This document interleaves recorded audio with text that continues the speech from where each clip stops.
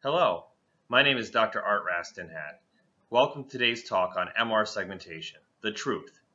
Be aware. Why do I say this? This talk is to emphasize the utter importance of high-quality MR segmentation.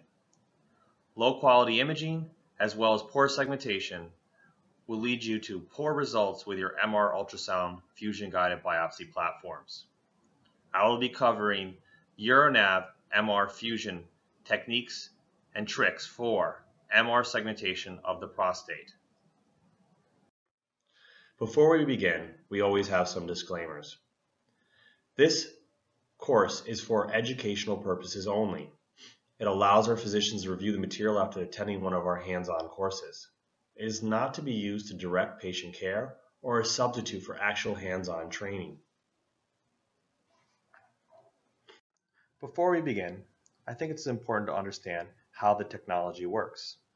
Fusion technology uses three components. The first is the MR imaging.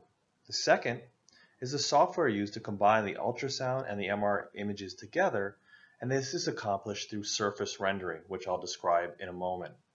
The third component is the tracking mechanisms. In this platform I'll be discussing today, it uses electromagnetic tracking. Other technologies use different ways to solve this problem, but tracking itself allows for the real-time ultrasound imaging to be combined to allow you to target and track the prostate. This is an example of surface rendering. See those small triangles on the contour of the prostate? Well, these contours and triangles are created both for the ultrasound and the MRI, and we're able mathematically to combine them together to match the data sets to allow you to target specific areas within the prostate. This is a simplified version of co-registration or fusion. The co-registration of two data sets, if you look on the left side of the screen before registration, you see image 1 and image 2. These two images are not aligned. While using the corners or those things that are labeled as fiducials, and we're able to take that data set and line it up. For surface rendering, we use the triangles as our fiducials. And after we line up the data set, you're able to see the target and the fiducials align, but it's usually not perfect. There's always a degree of target registration error, which is labeled TRE, which is your point of interest, as well as the surface rendering or the fiducial registration error, which is also represented on the right side of the screen. MRI segmentation. This is the basic truth. It allows you to create and move your data into a 3D space from the MRI into your office using the MR ultrasound fusion guided platforms. Any errors in segmentation will cause you to be off target, remove any relationships that are meaningful to help you improve your biopsy, and pretty much makes your MRI useless. In the next video, I will be showing you an uncut case approximately 6 minutes long. Typically, this is a little bit longer than my usual time to segment a prostate. However, I made some mistakes and other pitfalls to show you how to correct for them and how to use the Dyancad 3.3 software version efficiently. This is a multiparametric MRI of one of my patients scheduled to undergo an MR ultrasound fusion guided biopsy. Notice how we scroll through. It's always important to see where the lesions are that you'll be targeting. It will help you understand how important segmentation is because you're building the relationships the urologist will be using to perform his fusion-guided biopsy.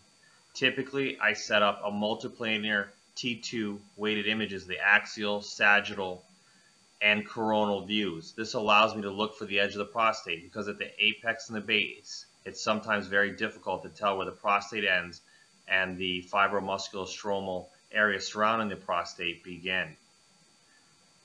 As you see here, I'm lining up the segmentation. This is already done by the computer. This is a baseline segmentation that's automatically been done for you. Now it just requires a little bit of fine tuning. Notice how you can add or remove axial segmentation by using the sagittal or coronal screens to drag the prostate mesh up or down. At this point, I'm just quickly aligning it, looking to see where the apex is. I use the correlation tool and turn it on. Now, as you segment, you can see the left screens move to allow us to use the information from the T2 weighted MRIs in triplanar. The segmentation is actually only based off the T2 weighted axial image, but sometimes it's helpful to be able to localize the apex of the prostate as well as the base. You can see me grabbing here, pulling and making small adjustments. Notice that yellow highlighted area? That's the elastic band that denotes how much of the prostate mold you'll be changing when you make adjustments. The larger it is, the more slices above and below that are affected.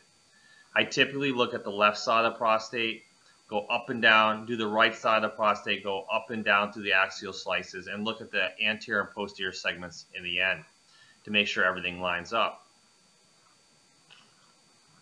As you see here, I'm making fine adjustments. And it's always important to include all portions of the prostate because you'll be using this information during your MR ultrasound fusion guided biopsy. Notice how the green segmentation outlines the entire prostate. However, if you didn't pick it up, there's some extra areas of prostate that are being captured that aren't actually prostate. And we'll go through and you'll see slight adjustments as you review this case. Currently, I'm just scrolling through to get a good idea of what's been segmented correctly and what needs some adjustments.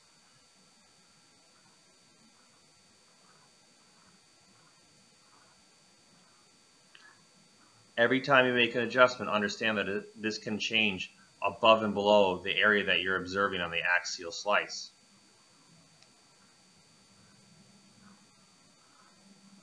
Again, I approved the prostate boundary just to show you how to go check your work. Now you can view in the axial T2 weighted screen, look at prostate localization. Now this overlays the T2 segmentation that you created. Maybe your windowing is slightly different so you can pick up errors in your segmentation. It is extremely important to have the T2 segmentation as close as possible because you're merging this data set with the ultrasound. We'll talk about ultrasound segmentation later in my talks. Today we're just focused on this MR segmentation as seen here. Notice that you must include the anterior fiber muscular stroma. However, vessels should not be included. The reason the anterior fiber muscular stroma is included because on ultrasound the software picks up that region as part of the prostate. If you don't include it, your segmentation will be off. Here again, I'm checking my work. Prostate localization, you can see how well the segmentation has gone. There's some errors that I'm picking up. Are your eyes able to see the mistakes? I'm switching the sequences to try to work out where's the exact edge of the prostate. Notice how I use the correlation tool. This really helps to pinpoint the exact edge of where the apex is and where the peripheral zone stops. I think this is extremely difficult in the beginning when using this technology, is localizing the exact point of the apex. Because if you don't, you're going to shift your target higher or lower depending on what kind of error you're causing. If you have too much prostate at the apex, you'll be shifting your targets up towards the base because the MRI appears to be larger to the software system. And if you line up the apex edge, you're pushing everything up towards the base. Notice here that I'm making these small corrections.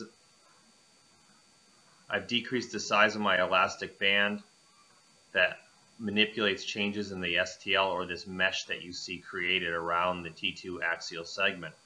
Again, I'm just scrolling it up and down, making adjustments, clicking approve, moving back to the axial T2 image. And I can't reinforce this enough.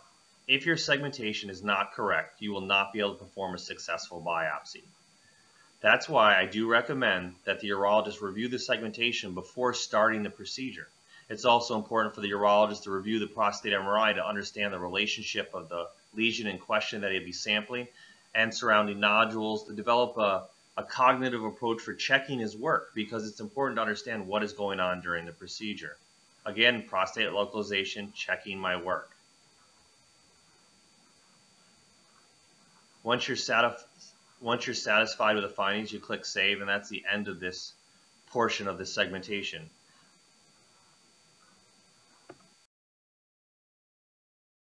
In summary, MRI segmentation is the foundation. It's the basic truth we base our biopsy on because the MRI has a higher sensitivity and specificity than what we obtain with transrectal ultrasound. So, I'd like to take a moment to take you back to when I talked about what surface rendering was, where it's lining up those triangles or shapes. Imagine you had poor segmentation. You see the left images that are not aligned and they're lined up on the right. Well, what if you got rid of some of the fiducials? You could place the triangle well in two positions, one in the opposite direction of what you would have expected to find. Therefore, this can just reflect how poor segmentation can change the matching of the two data sets. And you should be aware of it, because these are less points or inaccurate points will cause your segmentation to be suboptimal. I'd like to say thank you for taking the time to review this session of the course. Please subscribe to our YouTube channel to continue to find updates and new course material. For additional material, please visit our website at interventionalurology.com. If you have any questions, please tweet at me at Dr. Rastenhad #, and any comments, please #MRFusion. Thank you so much for your time, and please stay tuned for more updates.